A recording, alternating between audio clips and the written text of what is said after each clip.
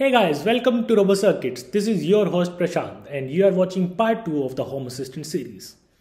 In the previous part, we looked at what are the parts required to start a Home Assistant server at our home. In this part, we will look at how to install Home Assistant onto the SSD, then we will connect the SSD to the Raspberry Pi, and finally we will configure our Raspberry Pi to run Home Assistant. Then, in the mid of the video, we will also check why we need a SD card. So this video is going to be too interesting. Let's get started. So the first part is burning Home Assistant onto the SSD. For that, we need to go to our computer screens and install Raspberry Pi Imager. So let's do that. So first of all, we have to search for Raspberry Pi Imager.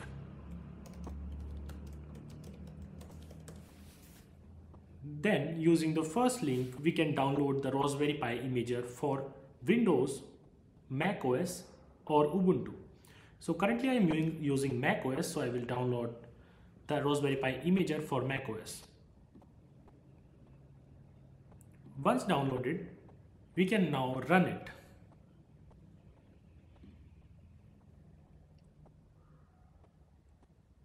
So first of all, we have to install the Raspberry Pi Imager into our system. So once installed, now we can run it.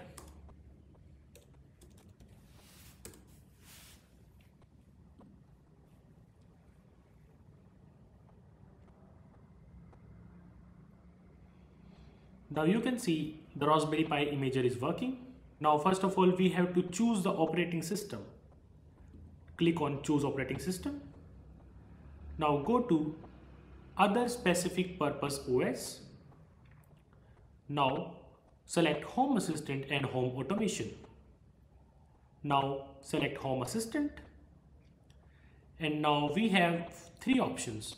The first one is for Raspberry Pi 4. The second one is for Raspberry Pi 3. And the third one is for Yellow. This is a Home Assistant Yellow kit. So now we are going to select for the Raspberry Pi 4. Now we have to choose storage. Before choosing storage, we have to plug in the SSD into our system. So let's first plug in the SSD into our system. Now we can select our SSD, which is Tablet USB 3.0 Media 128 GB. Then just by clicking on write, the Raspberry Pi Imager will download the Home Assistant and now write it on the SSD. Click on write.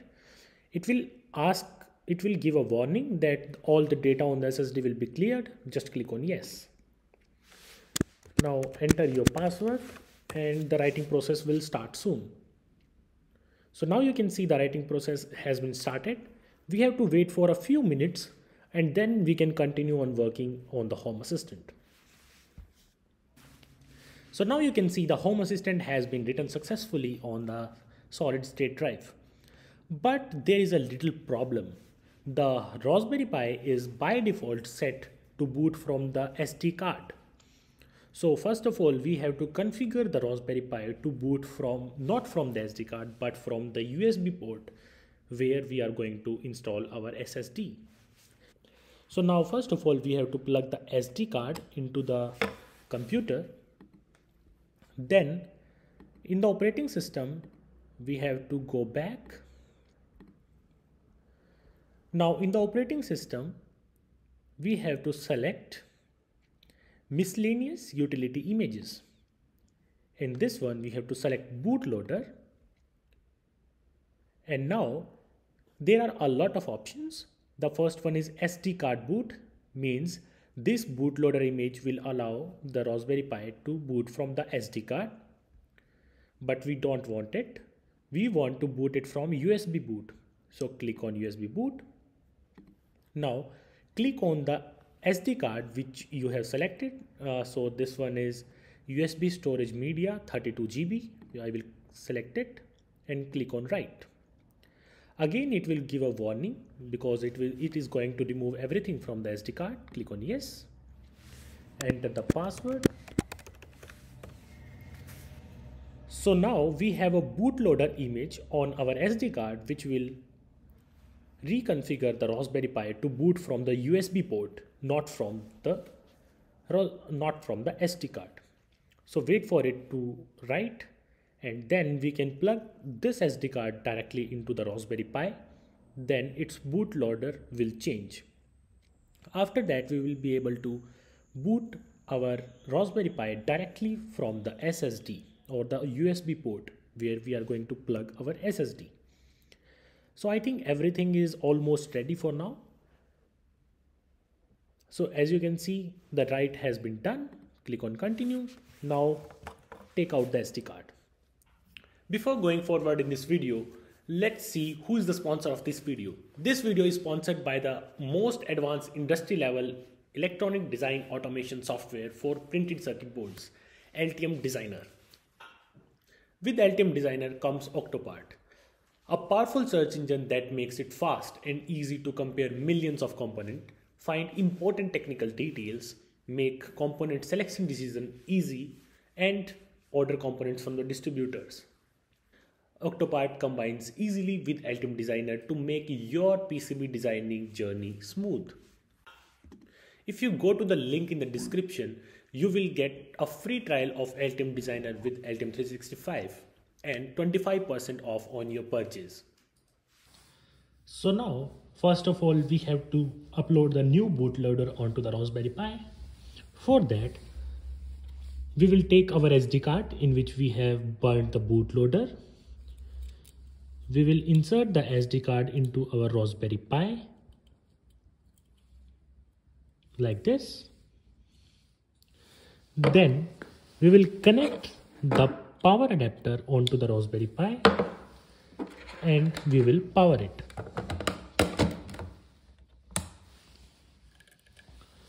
Now you can see the Raspberry Pi is running.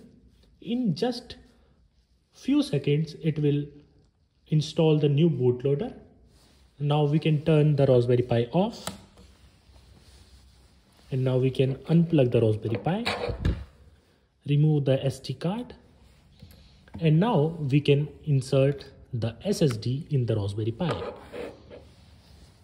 And finally we can run it again, but this time we have to connect it to our Wi-Fi router because now the Home Assistant is going to start. So for that we will need an Ethernet cable. So now let's go to the Wi-Fi router and connect the Raspberry Pi with the Ethernet cable.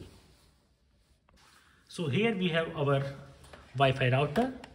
I will place my Raspberry Pi or my Home Assistant near the router. Then we will take an Ethernet cable, something like this. Let's unwrap it first.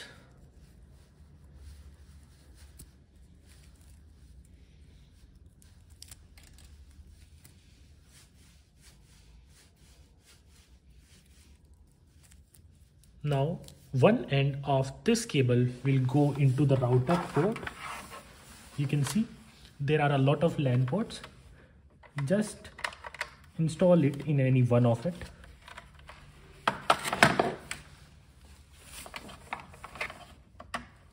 Like this. Now the other end will go into the Ethernet port of our Raspberry Pi, something like this. Now we can place our Raspberry Pi near the router, something like that. And I think it's done. Now we just have to give power to our Raspberry Pi. Now I am plugging the power adapter of the Raspberry Pi. And let's turn it on. So our Raspberry Pi started running. Now we have to wait for 15 to 20 minutes. In the meantime, Raspberry Pi will configure the Home Assistant. Then we will be able to connect it through our laptop. So let's wait for a few moments and go to our computer screens to check out how Home Assistant is going to run. So now we are in our computer screens. So we have to go to an address homeassistant.local_8123. Now click on it. So So first of all, you have to make sure that you are connected with the same Wi-Fi as the Home Assistant. Now you can see here we are seeing preparing Home Assistant. That means we have successfully connected our Raspberry Pi to our router and it is showing in our computer screens. So this is saying it can take up to 20 minutes. So we need to wait for a while. Let's come after 20 minutes and see what happens. Raspberry Pi has completed configuring its Home Assistant. So first of all, we have to give a name to our Home Assistant. So what name we can give? So I am giving it my home. So username will be my home. I can change the username, but currently I am going with this. Then we have to enter a password. Currently I am giving it home@2023. I will change it later, so don't worry. Then we can click on create an account. So now we have to give a location. It can automatically detect it also, but I think it is detecting the wrong location. I am currently not in Cathal but somewhere else, but let's go with it. Then we can click on next. So now we can choose what kind of diagnostic or log data we want. Then click on next. Currently a Bluetooth device is detected, which is Raspberry Pi's internal Bluetooth. And more devices will also be detected. And finally, we can click on finish to finish the Home Assistant. So once finished, it will give us a login screen. We have to enter our ID. Then we have to enter our password and click on login. Oh, sorry, there is no space in the username. So this is how our Home Assistant will look like. So first of all, we have the dashboard, then we have the energy monitoring, the map, the logbooks, the history, the media, then some developer tools, then some settings, notifications, and finally our user profile. So in the next video, we will take a look at each one of them. Then we will make a device using ESP that will connect to our Home Assistant. Then we will check to add more smart devices to our system. Like I have a smart monitor in this room. So in the next video, we will check how we can configure a lot of smart devices from other companies, as well as how we can make our own smart home devices through ESP and ESP Home. Then we will look at the Zigbee part of the system in the next part. And in this way, this whole Home Assistant series will go on by adding more and more features to your Home Assistant. So now this part is done.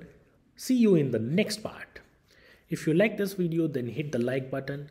If you want to see more of the content like this, then go to our channel RoboCircuits and do subscribe it.